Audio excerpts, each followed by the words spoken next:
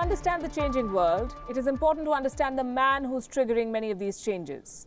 Xi Jinping, the leader of China, has been in charge for more than 7 years now. And Xi Jinping's China is not Mao's China. This is not Deng's China. This is an aggressive beast. Xi's Chinese dream is the resurrection of Mao's totalitarianism with the technological tools that Mao could only dream of. How do you deal with Xi Jinping's China? That's what we'll discuss in this session. Joining us from Pune, Ambassador Gautam Bambawale. He was India's ambassador to China during the Modi-Xi Wuhan summit. He also led the diplomatic initiative to defuse the 2013 Depsang standoff in Ladakh. From London, we have Bruno, Macaes, Senior Fellow at Hudson Institute and Senior Advisor at Flint Global. He served as Europe Minister for Portugal from 2013 to 2015. He's the author of Belt and Road, A Chinese World Order. And from California, Grossman, Senior Defense Analyst at RAND Corporation. He tracks China's foreign and security policy. He's an expert on Indo-Pacific security affairs. Ambassador Bambawale, I want to begin with you. What explains Xi Jinping's actions and his aggression, especially at a time when there's a pandemic that the world is dealing with, and most in the world believe that the pandemic was his fault? That's an excellent question, Palki, and to answer that, I think I have to go back to 2012-13 when Xi Jinping first came in as General Secretary of the Communist Party of China. He started very aggressively within China, domestically, by trying to put many of his opponents out of business. Some of them were put into jail, and some of them even lost their lives. And I think this particular streak of aggressiveness is now being seen internationally. You can see it in Hong Kong, where a new national security law has been passed very quickly. You can see it in the South China Sea, where China has been aggressive for several years now. And you can even see it now on the India-China border. So I think this is something to do with his approach, his mental makeup. The COVID-19 situation seems to be a time when China feels that it can strike out and hit out at others while they are dealing with the COVID-19 situation, that is the other countries. And I think as far as India is concerned, we are particularly concerned that the India-China border has become a live border while India is still tackling the COVID-19 disease. Bruno, Macaes, China is being blamed for this pandemic. Is Xi Jinping hoping to brazen it out? Is this a case of offense being the best form of defense? Or is he buying his own propaganda, and does he truly believe that he can conquer all? I think it's a bit of both.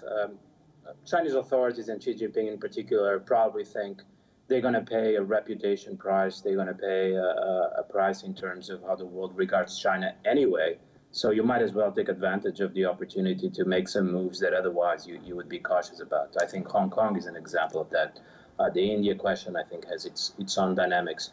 At the same time, I don't think it's all about Xi Jinping. I think it's about the trajectory of China over the past few decades. 10, 20, 25 years ago, China was focused on growing economically and was aware of its weaknesses. And China now is obviously a different China. It's already past that threshold where you feel confident that you can create economic growth on your own, that you can create technological development on your own. And so with Xi Jinping or with another leader, I think we would see a much more aggressive, much more ambitious China anyway about this time. And even Deng talked about this. Deng Xiaoping talked about this on some occasions, that in the future there would be another China. His strategy was not a strategy that would last forever. Since you've mentioned the past, Grossman, it's no secret that Xi Jinping has junked Deng's mantra and he has broken the low-profile doctrine. He's not shy of showing his strength, and he doesn't seem to believe in the idea of biding his time. But would you say that his world domination plans are ill-timed right now? Well, I would dispute, I guess, the premise of the question that China wants world domination. I don't think that even Xi Jinping himself believes that he can achieve that, even having done away with term limits and Xi Jinping for life potentially out until at least 2049, the 100th year anniversary of the founding of the People's Republic of China. I mean, that's really a tall order for world domination. But what I do think Xi Jinping is very interested in doing is having, at a minimum, China being the center of the Indo-Pacific, the center of gravity, and that means U.S. forces essentially out of the region by 2050. And that would reverse the century of humiliation that China talks about in its propaganda narrative time and again. But, you know, what's also important to point out is that that doesn't mean that China's ambitions are necessarily limited to the region. I think they do want to play a global role on par with the United States out into that 2050 timeframe. Right. The U.S. forces in the region have nothing to do or little to do with India. Gautam Bambawale, 2 years back you were in Wuhan facilitating a new chapter, if I may, in the Indo-China friendship. A lot has changed. Now they've come to blows. Did you see this coming? No, I did not see this coming. But I can very clearly say, Palki, that, you know, that chapter now seems to be closed. China has attempted military coercion on India's borders. I think China has, in order to do that, China has lost India strategically. And I'll just make three other points quickly on the same theme. You know, in the last decade or so, there were three major themes which were being discussed. One was whether there would be a peaceful rise of China. I think the answer is staring us in the face very clearly. No, it will not be a peaceful rise. Two, is China a responsible stakeholder in the global system? I think the answer is very clear to many of us around the world that China is not a responsible stakeholder in the global system. And the third and last theme was that of the China dream. And I believe that the China dream is becoming a nightmare for many people and many countries across the globe. I couldn't agree more. Bruno, Macaes, you recently wrote that the border clashes with India were a strategy of war psychology. What does that mean? Well, I think China is interested to some extent in intimidating India. It sees India as an obstacle. It sees India as a problem. India, of course, has led the reaction against the Belt and Road, and it now looks like India is going to lead the world's reaction against Chinese technological dominance. The apps ban is very significant. My friends in Beijing were much more concerned about that than they are about the border skirmishes. It's significant that the Indian ambassador that was in Wuhan speaks about China like this today in this show. Certainly the Wuhan spirit seems dead. It wasn't clear a year ago, but so it's important what is happening in India, and Chinese authorities are very aware of this. They don't talk about India all the time, but I think that's deliberate. That's a way not to give India too much importance and not to increase its self-confidence. But India is certainly regarded as a problem for Chinese foreign policy. In a way, compared to Russia, China has dealt with Russia very well, has engaged it, has co-opted it. With India, things have not gone well from the start of Xi Jinping's term. And it's perhaps a criticism that one can make, or one can regard it as more or less inevitable. You have two giants growing at the same time, both ambitious. The relationship was always going to be difficult. I don't think India was ever considering a change of heart on BRI, but whatever little chance China had, if any, has been lost now. This was no way to get India on board. Grossman, what was the strategy behind the Galwan standoff, according to you? And what did Xi Jinping gain, if anything at all, by taking on India? And what did he lose, according to you? Yeah, I think the common narrative out there is that the timing of the Galwan incident is mostly related to China trying to exploit the coronavirus pandemic for its own geopolitical gain. But the problem with that narrative is that there's simply no evidence available to support it. China has been engaged since Xi Jinping came to power in 2013. China has been engaged in these salami slicing tactics, whether it's against Taiwan or in the South China Sea, in the East China Sea against Japan, and also against India for many years now. And so the pre-pandemic behavior of China is essentially the same as what we're seeing during the pandemic. And so I don't think it's related. It may be in part related somehow to the pandemic, but there's no evidence to support that that China is doing this because of the pandemic. What I have seen in my own research is that a lot of this is related to China's concerns about India changing the status quo near the line of actual control. Now, whether, China is obviously changing the status quo as well. So they're certainly, a culprit in this situation. I'm not trying to pin all the blame on India, but I'm just saying that Beijing's perception is that what India is doing is improving infrastructure there, improving patrols there, and also the Article 370 decision in August 2019 by Prime Minister Modi, I think really shook Beijing up quite a bit in terms of how it now assesses India is thinking about territorial claims broadly. And so, yes, the Article 370 decision was a nothing burger in India, right? Because, that was Union territory anyway. But for China, China is now concerned about, well, what does that mean for the status of Aksai Chin? And what does that mean for the status in other disputed areas? And so I think we need to at least understand that China has been thinking about it that way. There's Dr. Ashley Tellis, who is a very esteemed analyst of India, who has said that Chinese interlocutors have been beating down his door recently, talking about cartographic aggression by India. So this is something that we have to at least consider as a possibility for the timing. I have so much to say about what you've said, but I'll let Gautam Bambawale do the talking for the moment. No, I think, Palki, what the Chinese have done this summer is something which is not something which happened in the past.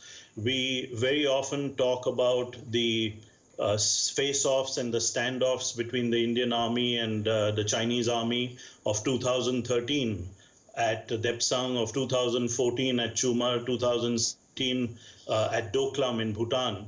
But those were standoffs between patrols and smaller formations of the two armies. This time, the Chinese have come in strength. Several divisions of their PLA are in eastern Ladakh and in the the depth areas. So this is something which has been well thought out. It has been planned. It's premeditated.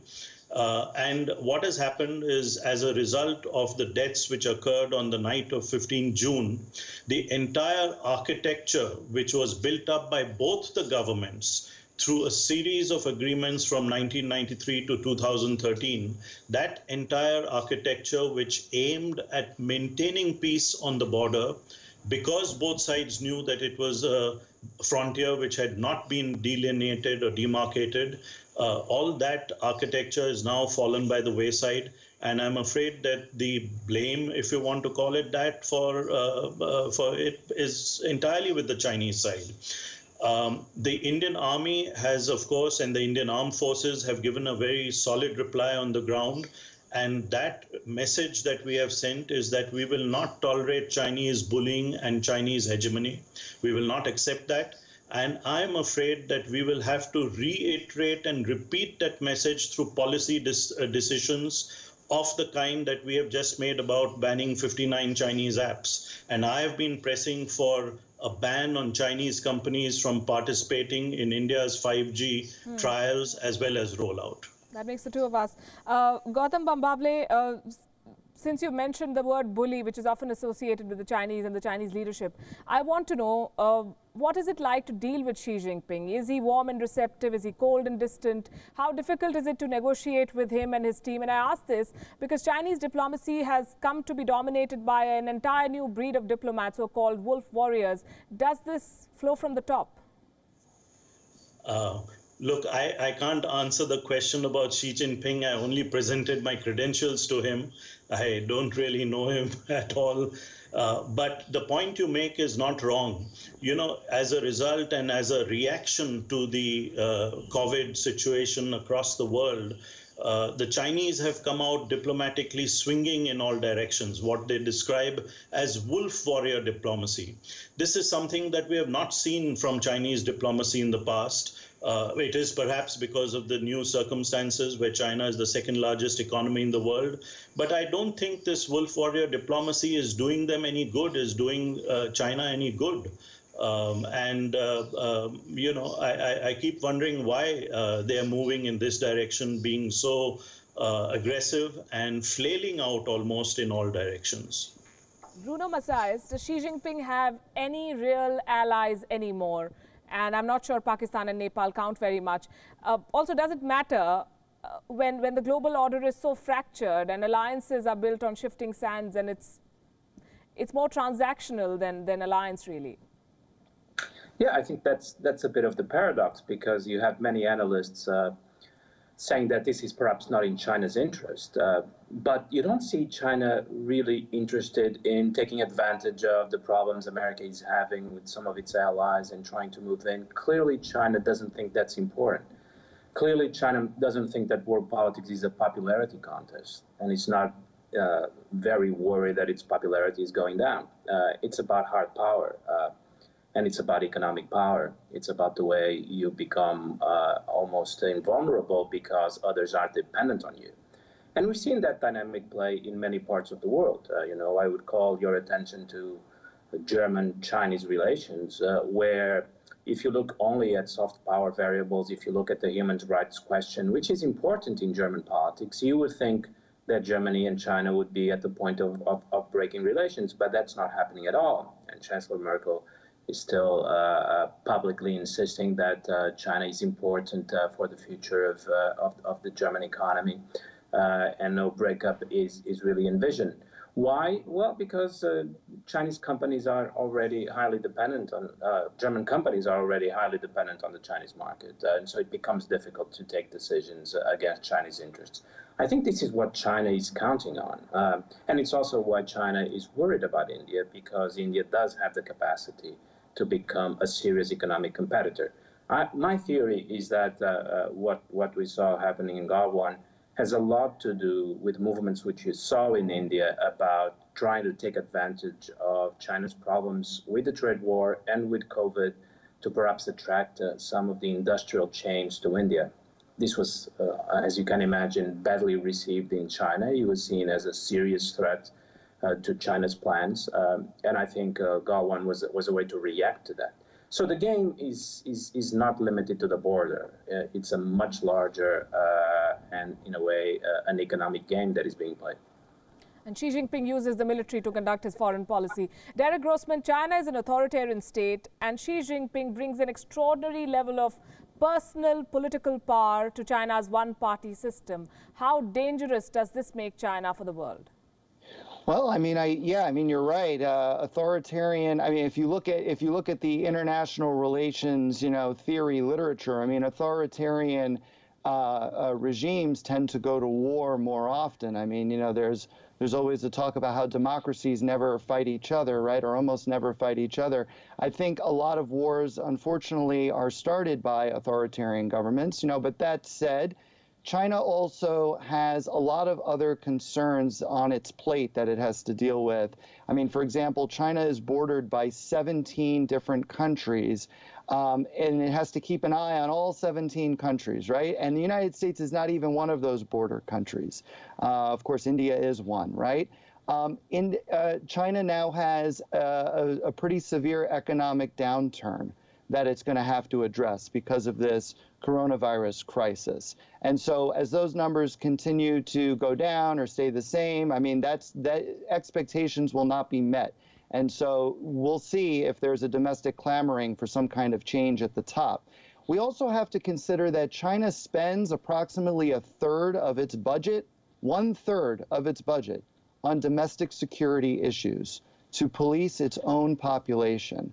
So when you have all of these other factors in play, and Xi Jinping talks about by 2050 China is going to be a world power, it kind of stretches credulity a bit.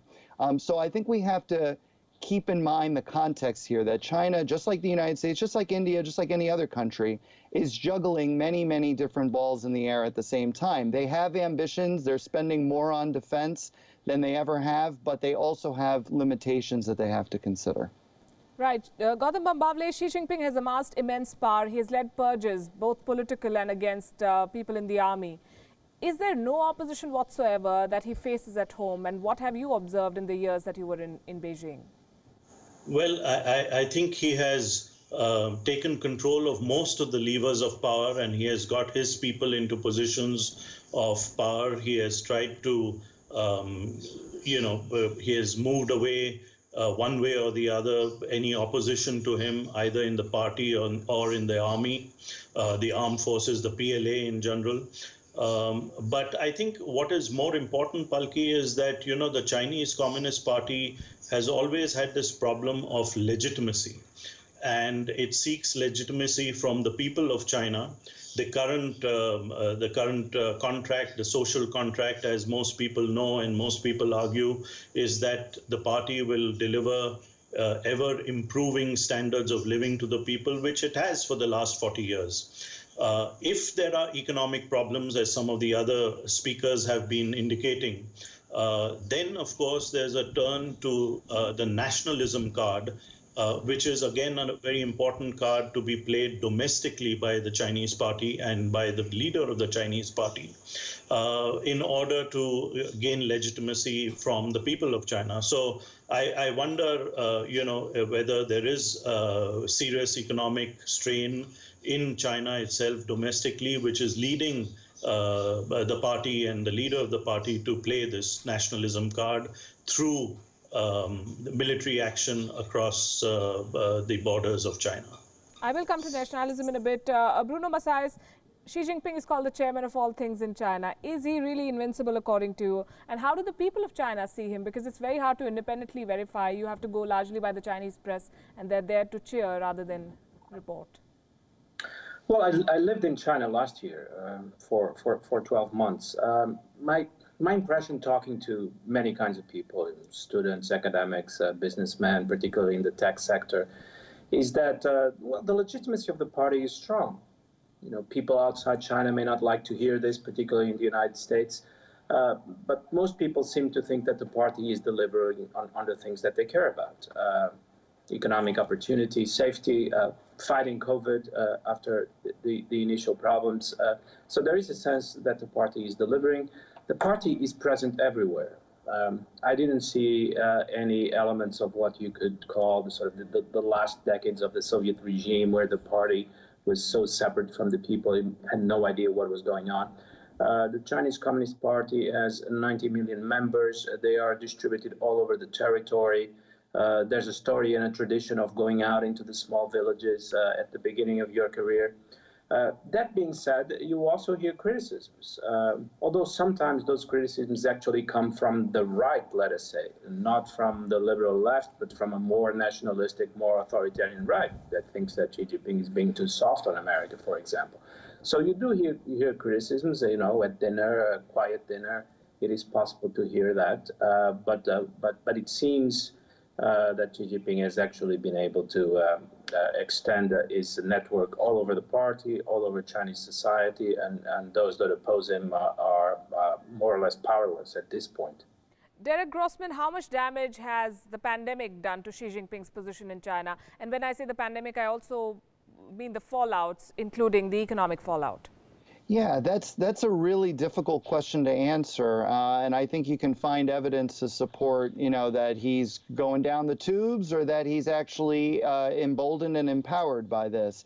I think the economic numbers, the GDP, last quarter was pretty disappointing for China. But then again, I mean, if China is way ahead of the rest of the world in terms of the curve, right?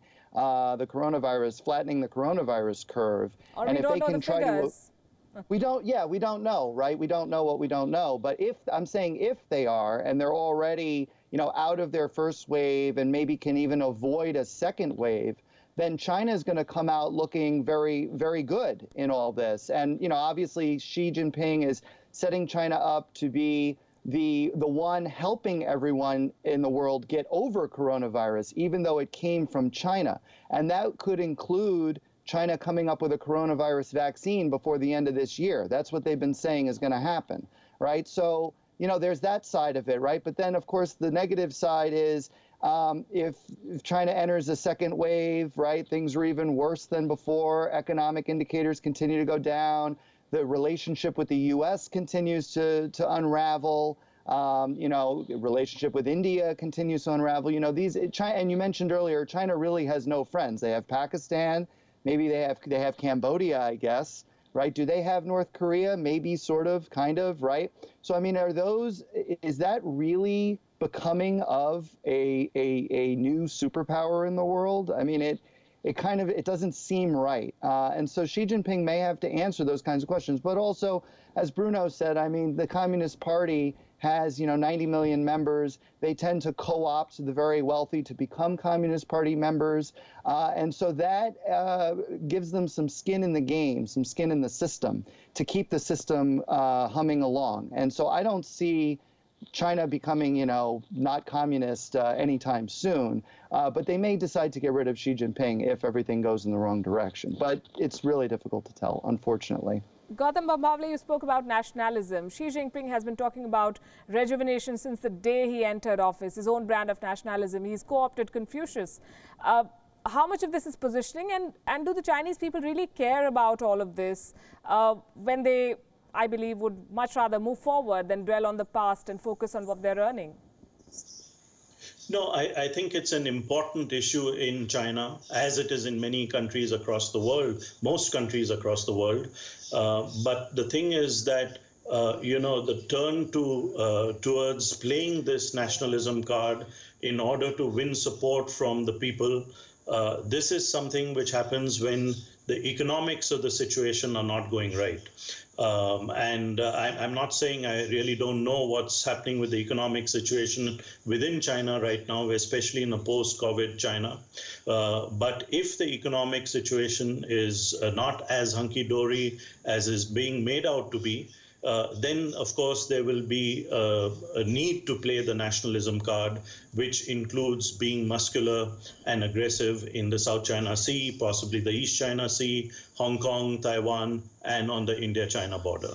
Bruno, Macaes, Xi Jinping calls himself the son of the Yellow Earth. He's also a party princeling. He's tried to find a way to reach out to both the sections of society in that sense. He's a crusader against corruption, he says, but he's also the usurper of power. How do you decode this man and this leader?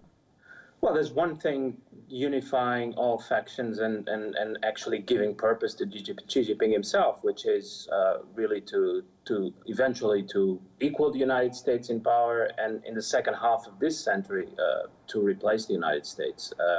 I was amused to see a recent speech by a foreign minister, WION, about how China has no intention whatsoever to displace the United States, and anyone who has lived in China knows that this is a goal that cuts across society, that cuts across the leadership. So I think this gives purpose to the leadership and gives purpose to Chinese foreign policy. Then it is true there are different sensibilities, and when we see, for example, over the past 4 or 5 months, China becoming much more aggressive, you already saw that in China. It was part of the Chinese Communist Party and part of Chinese society, and perhaps what that means is that Xi Jinping eventually decided that that sector of the party and that sector of society was now more powerful than other sectors. He himself was always inclined to think along those terms. He was always inclined to think that China would have one opportunity to affirm its power and had to grab that opportunity, that these things would not come naturally. Perhaps leadership in the past, both Mao and Deng, believed in laws of history, and you just had to wait, and naturally you would come out on top. Xi Jinping is much more of a Leninist in that sense, more of a Leninist than a Marxist. He thinks that you have to grab the opportunity when it comes. And it's possible that he thinks this is the opportunity. It is possible that he thinks that COVID and the American election is really the opportunity where China can change the rules of the game, which is something they've been trying to do for a long time. They think that the rules need to be changed. Do you think he also overplayed his hand with the Belt and Road?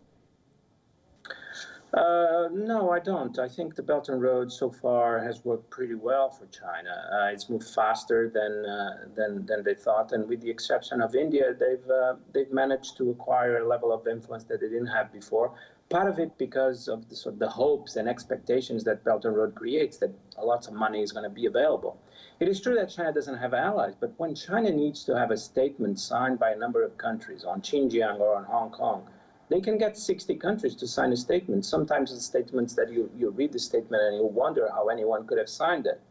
And it's not because they are treaty allies or very friendly countries, but it's because it's countries that are already so integrated economically with China that the Chinese ambassador in those countries has no trouble getting the government to sign pretty much anything. Derek Grossman, a U.S. Embassy telegram in 2009 said this about Xi Jinping. It said that he's not corrupt, but he's been, and he's not interested in money, but you could say that he's been corrupted by power. Do you agree with this assessment? A longtime colleague of mine, I won't say who, but who's extremely knowledgeable on Chinese politics, said in China, you cannot rise to the position of the leader of China, the head of the general secretary of the Chinese Communist Party, without being corrupt. It is an impossibility, because in order to create the environment that would get you into that position, you need to have friends in high places. You need to have what they would consider to be guanxi, which is, just connections, networking, but in fact, a lot of times is payoffs and quid pro quos. And so, yeah, the notion that Xi Jinping is not corrupt, I think, is patently false. That's an interesting insight. Corruption is a prerequisite to rise in the Chinese system. Gautam Bambawale, I would like to end with the question I began with. How do you deal with Xi Jinping's China? The talk of boycott is all very well, but we all know that China is not dispensable just yet. So what kind of alliances then should India work on, or perhaps even lead? I think I'll begin to answer that question, especially for the Indian audience, because I think we have to understand that India's approach to the world, which is summarized by the Sanskrit words Vasudhaiva Kutumbakam, meaning the world is one family, is something which the Chinese don't subscribe to. The Chinese look at themselves at the center of the world, and they're very selfish, and they are looking at their own national self-interest, and there's nothing wrong with that. So I think for an Indian audience, we should begin with this big difference between the way India approaches the world and China approaches the world. But to come back to your question, I would say that India is now, I believe, on the path where it will have to strengthen its partnerships with democracies across the world, including the United States, of course, but also Japan, Australia, perhaps countries like Indonesia, South Korea, and we will have to do this relatively quickly. As I said earlier, that what has happened on the ground militarily in the India-China border areas this summer has pushed India definitely strategically into the arms of the United States. And we need to strengthen that partnership. There's no doubt about that, where I am concerned. Bruno, Macaes, is there global political will to put China in its place? Hong Kong, I would say, is as good as gone. The Uyghur issue has been around for years, but it's only now that sanctions are being imposed. The call for a probe is more symbolic than substantial. Are leaders of the world really ready to take on China, or are they just going through the motions in dealing with China? No, I think they are. More and more people are worried about Chinese power. We all know that China is going to become a very powerful country. We know that China is going to be one of the world's two superpowers, but still that has to be managed. And particularly when China becomes expansionist or even sort of spiraling into a kind of imperialistic dynamic, then countries have to get together and see how this can be managed. For the time being, I think the critical question is really the economic question. I go back to that. That's where you find a consensus all over the world that China's economic rise is creating problems for everyone. When you go into questions like Xinjiang, Hong Kong, or questions of security, then there are disagreements. India, I think, has some of the best thinkers on China today. So I always have a certain trepidation in giving advice. But I wrote a recent piece in the Times of India arguing that the economic question is really the critical question. And the best way for India to respond to the problem that China is causing is to become a $5 trillion economy and to really move into these areas of high technology. That's actually where you see China worried about India. And so that's I think, critical. Now, the important thing, I'll conclude with that when dealing with China, is that you never find yourself in a position of dependence. Then you never find yourself in a position of vulnerability. And if you're not in that position, it's possible to talk to China and to reach a solution that both sides can agree on. If you find yourself in a position of dependence, then you suffer. And some countries have been successfully doing this and others have not. Some countries that sign a BRI memorandum have been successful doing this. Malaysia is a good example. And other countries that are outside BRI have not been successful in reducing their dependence ties. I mentioned Germany, and I think it's still a good example. So focus on having a balanced economic relation with China where you also have leverage, where you also have power. And then I think things will go much better. Derek Grossman, Xi Jinping is an avid player of the board game Go, and some say that it shows in his foreign policy too. How do you deal with his China? I think that analogy has been used quite a bit, and it's probably true. I mean, China definitely has a long-term vision, which is unfortunately severely lacking in the United States. And that long-term vision of where it sees itself and how it's going to get there is multifaceted. I mean, you can take a look at, anytime there is a party congress, they release lots of documents that explain, 5-year plans, like where China is going to be and how it's going to get there specifically. And they break it down into every different sector, too. I mean, agriculturally, technologically, and the list goes on and on, right? So I think that it's not necessarily so much a game of Go, because that makes it seem like there's some kind of secret motives involved. I mean, I think the motive is clear, that China wants to become on par with the United States, if not surpass the United States, as other panelists have said. But I think it's more about they have a strategy, they're sticking to the strategy, and that makes them, I think, that puts them in a better position, at least vis-a-vis the United States, in my opinion. Because in the United States, we're very much, kind of chasing the ball one issue after another, and coronavirus is just the latest version of that. We're trying to get our act together on China. There's now a bipartisan consensus in Congress to compete with and counter China at every turn. There's an Indo-Pacific strategy report that talks about how China's a rival and an adversary, and we need to compete and counter China at every turn. But I mean, we have to put all of that into practice. China's already been putting their plans into practice. So that's what I worry about longer term. Yes, Summit reports that the US president may have sought Chinese help for re-election. So it's an interesting time to be tracking China. Thank you, gentlemen. Thank you very much for your time. When Xi Jinping came to power, many said that he might be the Chinese Gorbachev, a man of reform, who they hoped would reform the system without destroying it. But he turned out to be the Chinese Putin, a president for life. And now he's left all of them behind in his quest for world domination. Can the world find a way to deal with Xi Jinping with minimum collateral damage? As they say, only time will tell. Marie Curie had once said, "Nothing in life is to be feared, only to be understood." Now is the time to understand more so that we may fear less. Well, that was our aim and mission with this edition of the WION Global Summit. We believe the key to tackling the threat from the Middle Kingdom is to understanding it first. The Wuhan virus pandemic is one of the most defining moments for mankind.